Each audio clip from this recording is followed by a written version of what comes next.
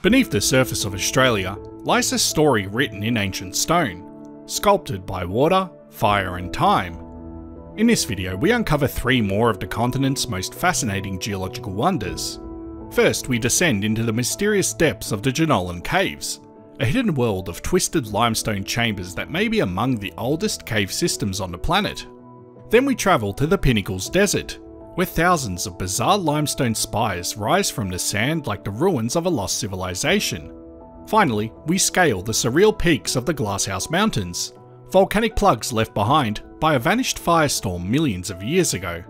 These formations aren't just stunning, they're geological time capsules, and in this episode, we crack them open to reveal the ancient forces that shaped them. The Jenolan Caves in New South Wales. Deep in the Blue Mountains west of Sydney lies an underground wonderland that reveals the slow poetry of water in stone, the Jenolan Caves.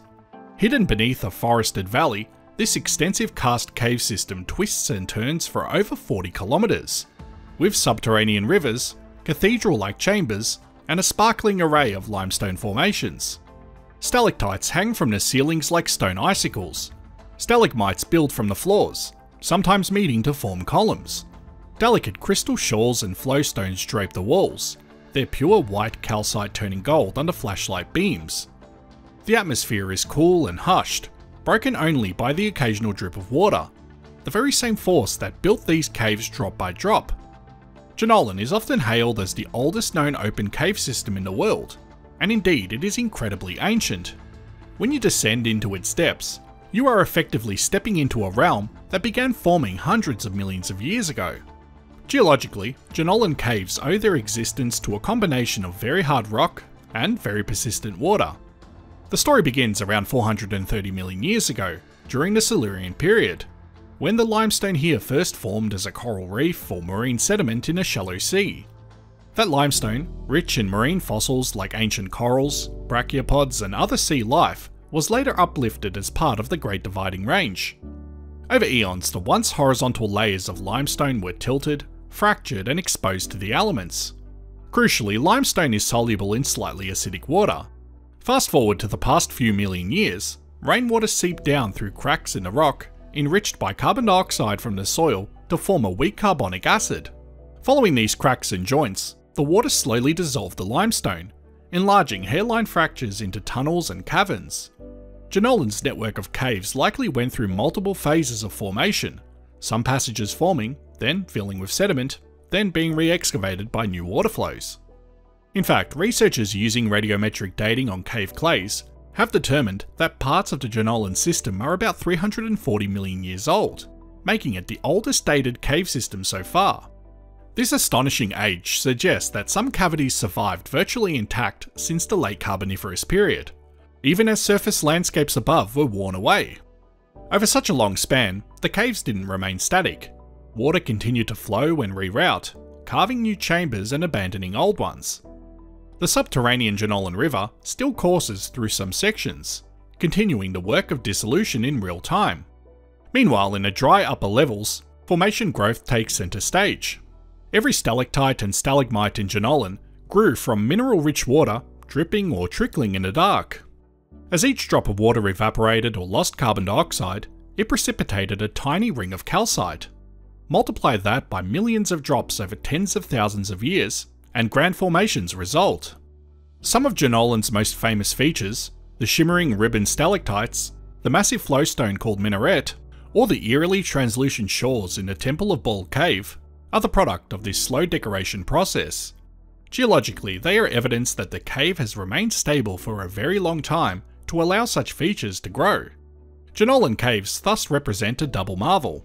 They showcase one of the earliest chapters of cave development on Earth, and at the same time, they actively demonstrate ongoing geological processes. Walking through its chambers, one traverses an underworld that has outlasted mountains and oceans, where water and rock continue their ageless dance, sculpting ever so slowly the hidden contours of the Earth. The Pinnacles in Western Australia. Rising from the golden sands of the Nambung National Park, the Pinnacles Desert is an eerie expanse dotted with thousands of limestone pillars. These jagged spires range from knee-high stubs to 5-metre monoliths, casting long shadows across rippling dunes.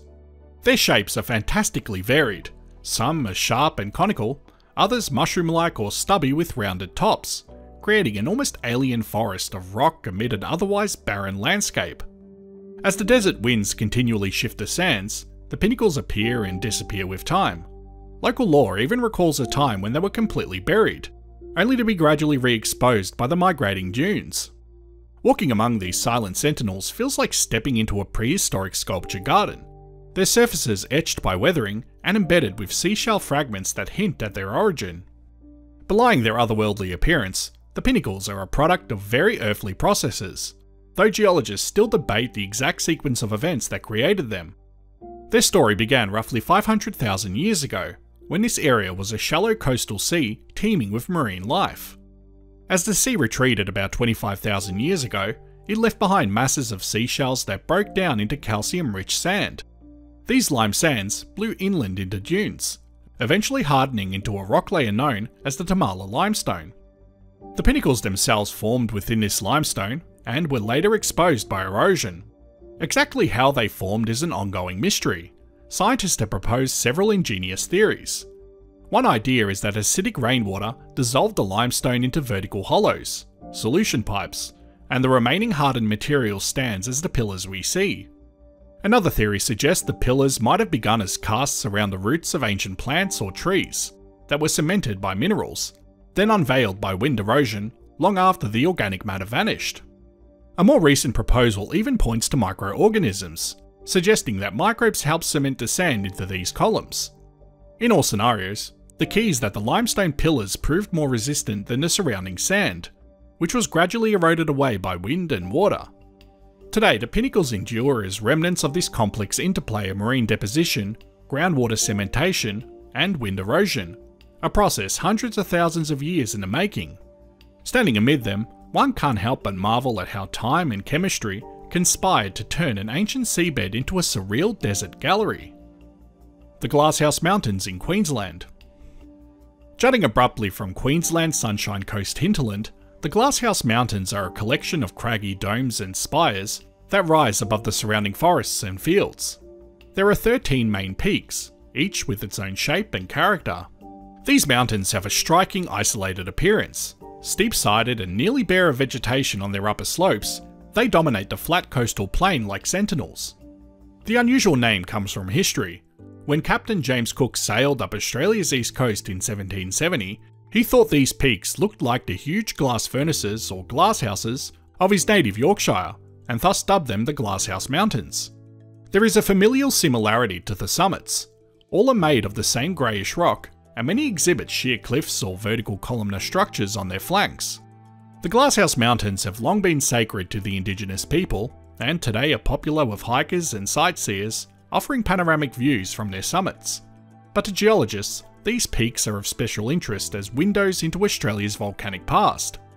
Unlike most mountains which form from uplifted crust or accumulated layers, the Glasshouse Mountains are actually the solidified cores of ancient volcanoes. Their story began about 25 million years ago, in the late Oligocene to early Miocene, when this part of Australia was geologically active. At that time, the Australian continent was drifting northward over a hotspot, a plume of magma rising from deep in the Earth's mantle. As the continental crust passed over this hotspot, volcanoes erupted through the overlying rocks, much like a blowtorch burning holes through a moving sheet. Dozens of small volcanoes would have dotted southeast Queensland's landscape. Then, around 26 to 27 million years ago, a different phase of activity occurred. Molten magma began pushing its way upward more slowly, intruding into the crust without completely breaking through as a lava flow or eruption. These intrusions formed dome-shaped plugs and laccoliths beneath the surface, essentially reservoirs of magma that cooled and crystallized underground. The Glasshouse Mountains are the solidified remains of these magma plugs. Over the millions of years that followed, all the surrounding material, the volcano's outer cones and the softer sedimentary rocks of the region, eroded away, leaving only the hard igneous cores behind. What we see now are those resistant cores, standing high as the landscape's softer parts have been worn down to a plain. The rock composing the peaks is mostly rhyolite and trachyte, hard volcanic rocks that cooled slowly enough to form columns and vertical jointing. For example, Mount Cuderin displays striking organ pipe columns, a clue that they cooled from a molten state in place. Geologically speaking, each mountain is like the exposed heart of an extinct volcano. As rainfall, wind, and time peeled away layer after layer of overlying rock, the bones of these volcanoes emerged. This process has produced the dramatic contrast we see today: lush subtropical lowlands punctuated by bare rocky mounts.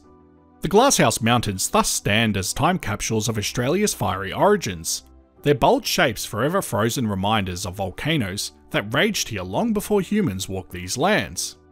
Australia's landscapes are more than just breathtaking, they are windows into Earth's ancient past.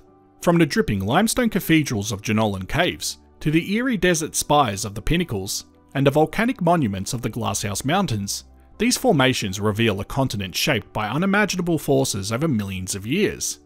Each location tells a different chapter of the planet's story, one written in coral reefs turned to stone, lava frozen in place, and rainwater carving caverns through bedrock.